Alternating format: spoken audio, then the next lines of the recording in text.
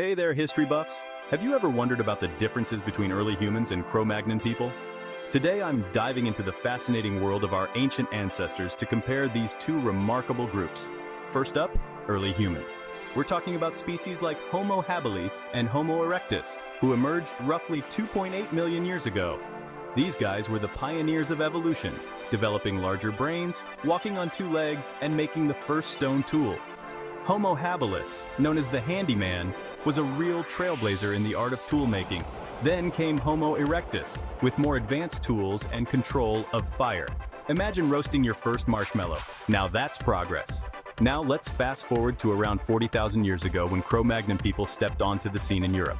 Anatomically, they were just like us. High foreheads, rounded skulls, and less pronounced brow ridges. Essentially, they were modern humans ready to take on the Ice Age. What set Cro-Magnon apart was their technological leap. They crafted an array of sophisticated tools from bone, antler, and stone. We're talking about blades, scrapers, and even needles. These tools weren't just for survival. They allowed them to create art and clothing, showcasing their creative genius. Culturally, early humans had basic social structures and cooperative hunting, but their symbolic behavior was pretty limited. Cro-Magnon people, however, were the Picasso of the prehistoric world. Their cave paintings in places like Lascaux and Chauvet are legendary, depicting animals and human activities with intricate detail. They even buried their dead with grave goods, hinting at complex beliefs about life and death. When it comes to adaptation, early humans like Homo erectus were champs at surviving diverse environments thanks to their tools, fire mastery, and basic shelters. But Cro-Magnon folks took adaptability to the next level.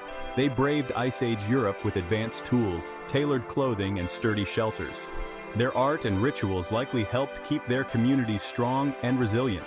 So, in a nutshell, early humans laid the foundation for tool use and social cooperation. But Cro-Magnon epitomized the height of prehistoric human development with their sophisticated technology, art, and social structures.